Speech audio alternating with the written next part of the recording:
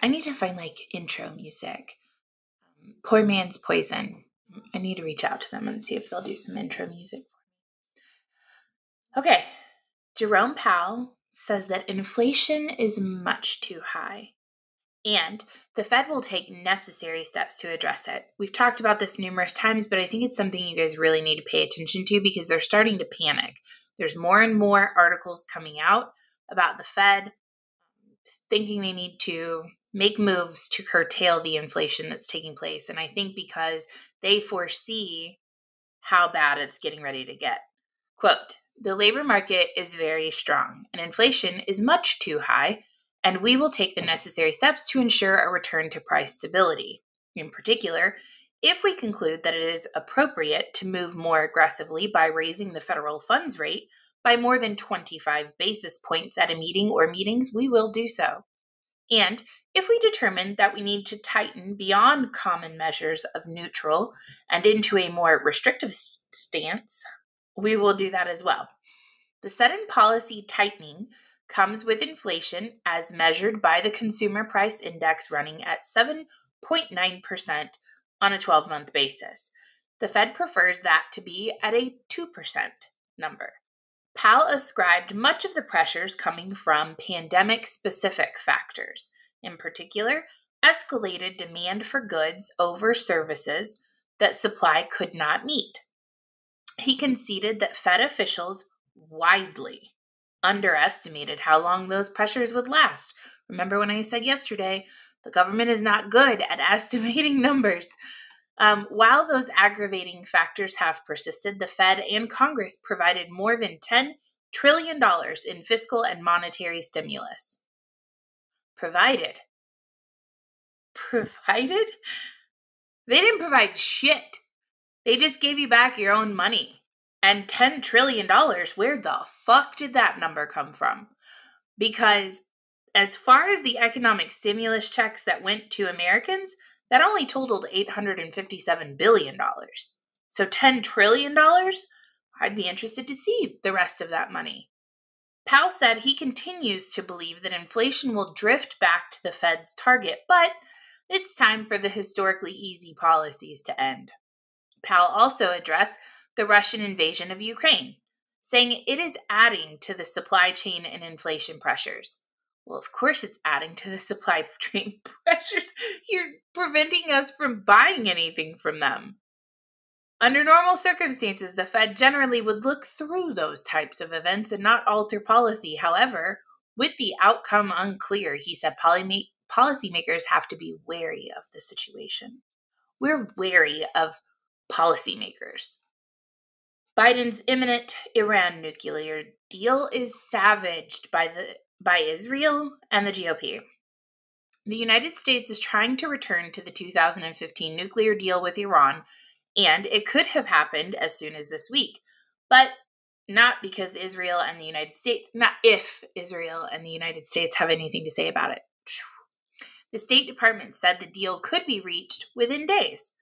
Israel's Prime Minister Naftali Bennett said he was concerned about the nuclear deal's pending return, which would include removing Iran's Revolutionary Guard Corps from the U.S. and Israeli list of terrorist groups. This is not just an Israeli problem. Other countries, allies of the United States in the region, face this organization day in and day out. Even now, the IRGC terrorist organization is trying to murder certain Israelis and Americans around the world. Unfortunately, there is still determination to sign the nuclear deal with Iran at almost any cost, including saying that the world's largest terrorist organization is not a terrorist organization. This is too high a price. Kevin McCarthy said, America gets nothing in Biden's Iran deal. No serious system to check if the Iranian regime is cheating. No leverage over expanded trade with Russia and China. No safeguards against Iranian terrorism. And nothing to help the Iranian people.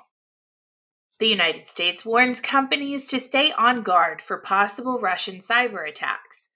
The White House is warning companies that Russia could be planning to launch cyber attacks against crucial infrastructure. The U.S. has previously warned about the Russian government's capabilities to digitally attack the United States companies, but President Biden reiterated the message yesterday, saying in a statement that evolving intelligence showed Russia is exploring options for potential cyber attacks. The potential attacks would be in response to U.S. sanctions against Russia over its invasion of Ukraine, the White House said. Because, financially waging war against another country that did nothing to you doesn't have any consequences or anything, right? Deputy National Security Advisor for Cyber and Emerging Technology, Ann Neuberger, called for companies to secure their systems, including implementing multi-factor authentication, patching systems against known vulnerabilities, backing up data, running drills, and engaging with federal authorities before a cyber attack happens. How does one know before a cyber attack happens to engage with the federal authorities? Just wondering. Neuberger said that the administration held classified briefings with companies last week based on preparatory activity that U.S. intelligence is picking up from Russia, but she said the U.S. doesn't see a specific cyber attack approaching. Keep in mind that the Colonial Pipeline attack led to gas shortages on the East Coast in May of 2021, followed by an attack on the meat processor JBS. Supposedly, those attacks came from criminals connected to Russia, although to my knowledge, no proof that there were any actual ties to Russia have been presented to anyone. This story is really cool. I'm actually really interested in this, so I'm sharing it with you guys. So there is a brain implant that allows patients with advanced ALS to communicate. Lou Gehrig's disease, which is also known as ALS, is a nightmare in its advanced form, leaving patients without any means of communicating their needs and wishes, unable to move a single muscle, even to open your eyes, completely locked into your own body, yet fully conscious and aware. A new brain implant has allowed a 34-year-old locked-in ALS patient to regain his ability to communicate with family and doctors. 2 microchip implants inserted into the brain of the German patient allowed him to form words and even full sentences using nothing but mental impulses. It shows you can write sentences with the brain even if you are completely paralyzed without any eye movement or other muscles to communicate. That was quoted by the lead researcher, Niels Birbaumer. He's the director of the Institute of Medical Psychology and Behavioral Neurobiology at the University of Tübingen in Germany. Tübingen, whatever. The patient was diagnosed in August of 2015 with a fast progressing form of ALS. By the end of 2015, he'd lost the ability to talk and walk. The next year, he was placed on a ventilator because he couldn't move his muscles to draw breath. At first, he could communicate using an eye tracking device, which used his eye movements to put together words and sentences. But by August of 2017, he had lost the ability to fix his gaze. The man's family gave permission to have the implants, each a little more than 1/10 of a square inch, placed inside of his motor cortex, which is the part of the brain that's responsible for movement. Each implant has 64 needle-like electrodes that detect neural signals. The man learned to generate brain activity by telling his body to move, even though it no longer can. The implants pick up that brain activity and feed it into a computer as a yes-no signal. A spelling program reads the letters of the alphabet aloud, and the man selects specific letters using his brain waves. The process is slow. It's about a letter a minute, but it has allowed the patient to regain some communication with those around him. The tech involved in this interface is still very expensive. It requires a lot of time and dedication. The wireless device named Ability could eventually enable speech decoding directly from the brain as the patient imagines speaking, leading to more natural communication. I just thought that this was really fascinating for 2 things. Number one, I cannot imagine if I had a disease like Lou Gehrig's disease being fully conscious and aware but trapped inside of your body and unable to communicate or move or do anything. Like that would, man, I feel for anybody who has to go through that or experience that. The second thing that I find really fascinating is that, as tech advances, so a couple things, like the fact that your brain is still, it's a tissue, a muscle that works, and it's the only one unaffected. Like, I think well, I say unaffected, I'm not a fucking neurobiologist, but I think it's really cool that as technology advances, we could prolong life in this way. And then at the same time, I ask this a lot of times when we discuss some of these science things, should we? Is this us messing with things that we shouldn't? Or, I don't know. I think it's interesting. I thought I would share that with you guys. It's a very cool technology. Workers go on strike at a California refinery owned by Chevron. More than 500 workers at a Chevron refinery in the San Francisco Bay Area went on strike early Monday in a contract dispute.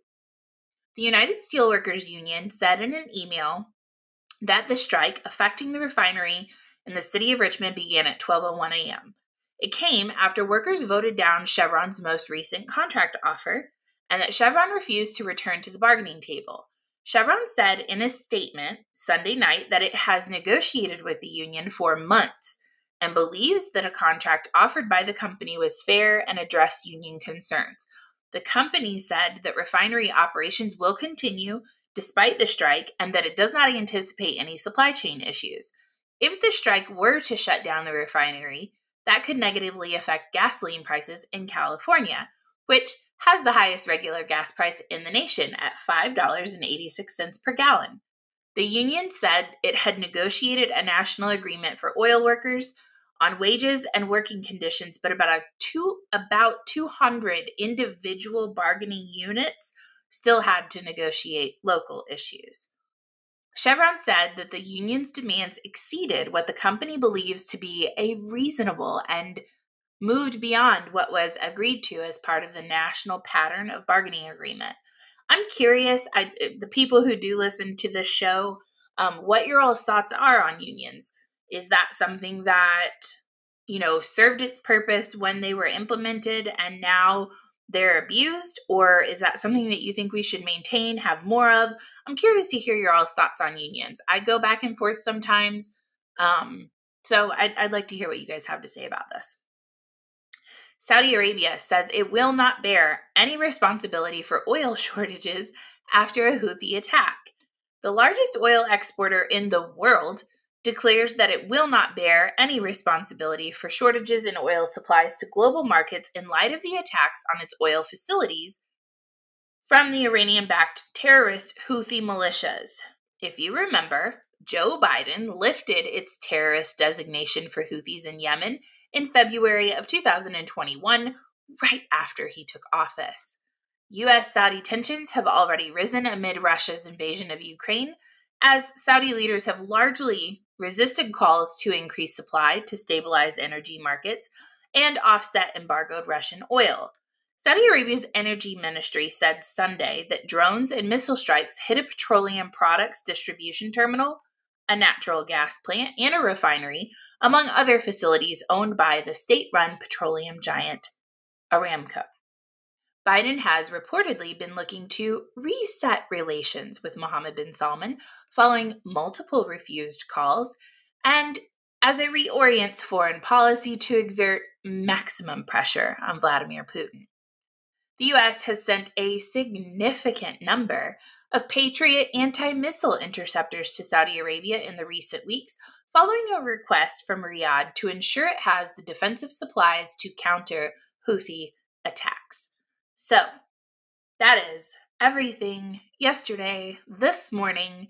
I love you guys so much. I hope you had a wonderful Tuesday, and I will see you guys tomorrow.